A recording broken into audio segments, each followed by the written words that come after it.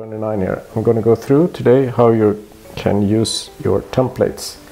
There is another video that goes through how to create the templates, so the focus today in this video is how you're actually using the templates.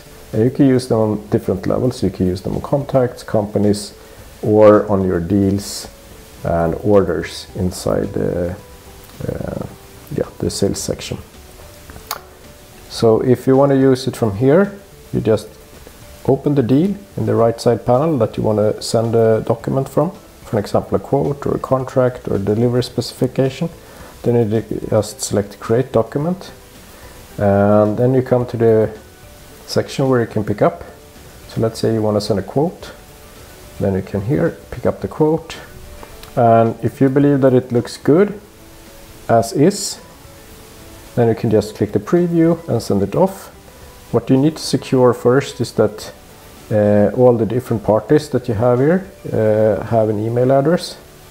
So you can just type an email address here and then click done. So now you see we have an email address here. Click preview,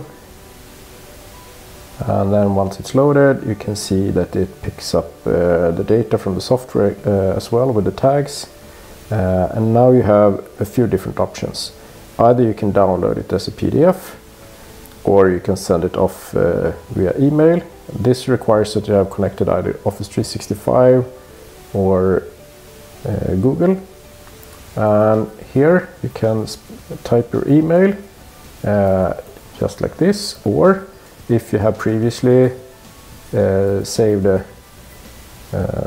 email template, you can add that as well. And turn on the tracking here so you can get notified on your smartphone or here online when the receiver actually opens the email. And then you can just add the person that you will send it to. Just type your subject field here and click send. Or you can send it off for e-signing.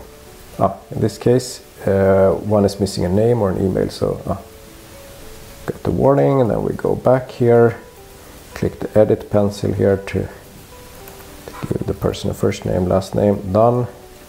Then we go here again, and now you see, now we can select what signing method.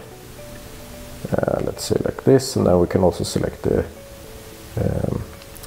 actual signing, the language in the signing flow. So it can be English or Swedish. And then click OK, and it will be sent off for e-signing.